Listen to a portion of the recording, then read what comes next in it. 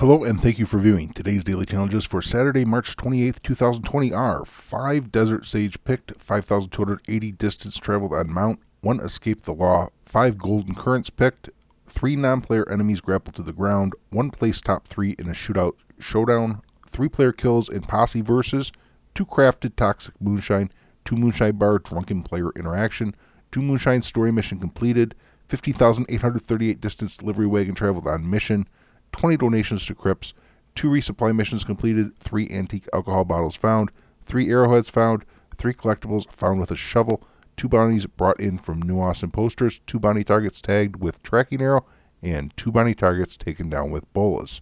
Today, Madam Nazar can be found in the middle of New Hanover, southwest of Emerald Ranch, nearest fast travel being Emerald Station. If you need someone to posse up with in order to get your player kills in posse versus, there is a link down in the description. Come join us in Discord Posse up there. And you'll find Desert Sage over in the New Austin state, particularly west of Tumbleweed. You see I've marked several locations here. You find Golden Currant in the Great Plains, west of Blackwater, that is in West Elizabeth.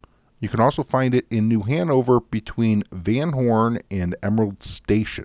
To craft your moonshine, you're going to need 3 ingredients. One of those could be milkweed or yarrow. You can find milkweed outside of Rhodes here. You're also going to need some oleander sage, which you can also find not far from Rhodes at these locations. The final ingredient you will need is some moonshine. This map here shows many moonshine locations. And if for some reason you'd rather go with yarrow instead of milkweed, you can find some north of Saint Denis. I hope this helps you out. I appreciate y'all coming in. Until next time, happy hunting and happy trails.